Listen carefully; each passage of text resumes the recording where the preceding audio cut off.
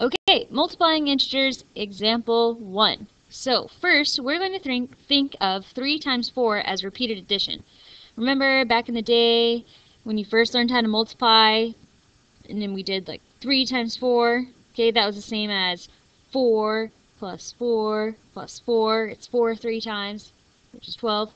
Okay, this is the same thing but with negative 4. So you have negative 4 plus negative 4 plus negative 4, I sound like a robot, equals, okay, well, you probably already know, but in your book you're going to be asked to represent this using a number line. So you would start on 0, you go to negative 4, go another negative 4, go another negative 4.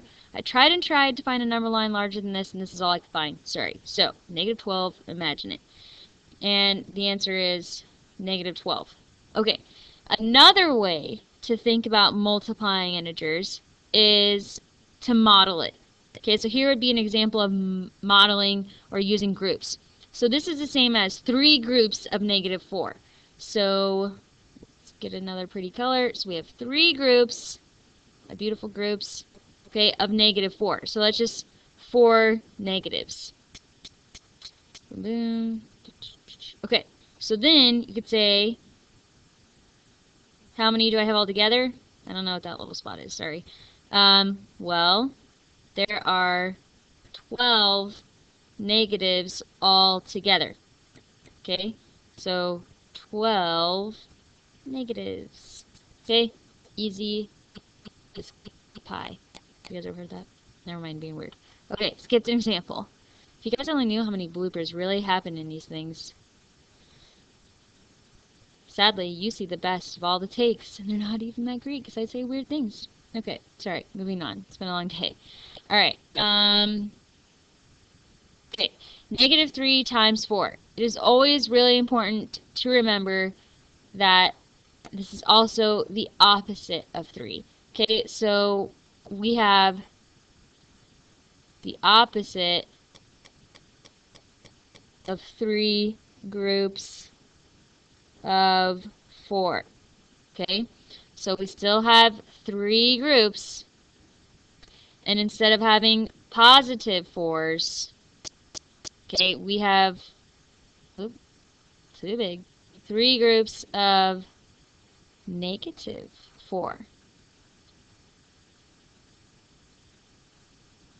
Okay, and then you represent this the same way on the number line. So instead of going in the positive direction, because it's positive 4, you're going the opposite 3 4s. So 1 set of 4, 2 set of 4, 3 set of 4s, in the opposite direction than regular 3 times 4 would be.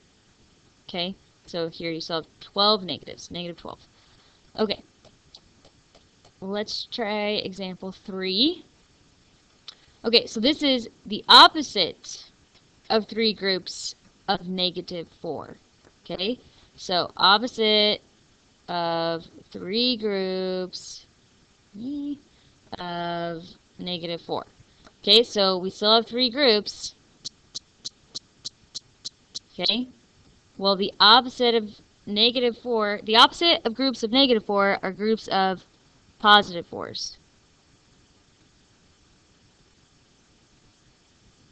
Lots of plussing. Okay, so then of course you have 12 positives. Yay.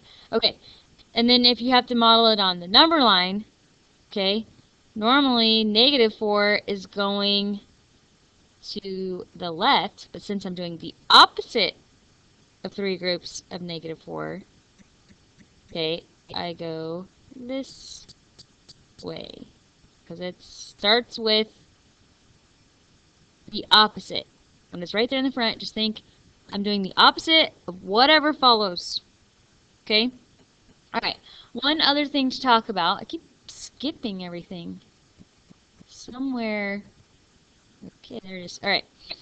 Okay, what's the product of 3 negative integers? Well, let's just use 2 for example. So negative 2 times negative 2 times negative 2. Okay, well, negative 2 times negative 2. That's the opposite of negative 2. So that's 4. Okay? So those go away. Then times negative 2 again. That's 4 groups of negative 2. They're all going to be negatives. So negative 8. Okay?